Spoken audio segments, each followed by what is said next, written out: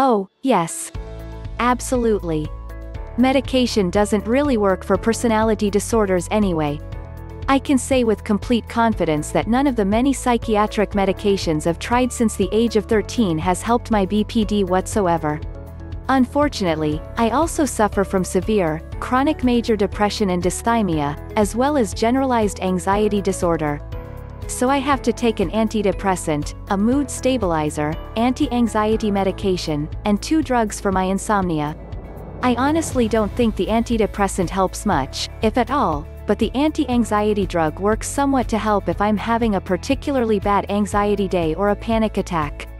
I cannot sleep at all without my insomnia medication. I've gone without sleep for over 5 days straight before and was hallucinating from it.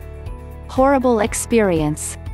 I have been using ketamine nasal spray for my depression for the past couple of years now, and it's the only drug that has ever given me any relief from the depression. Unfortunately, it's rather short-acting. I'm still very grateful for it. Although I know some people with BPD claim to have gotten good results with the drug Lamictal, studies have not shown it to really be effective for this disorder.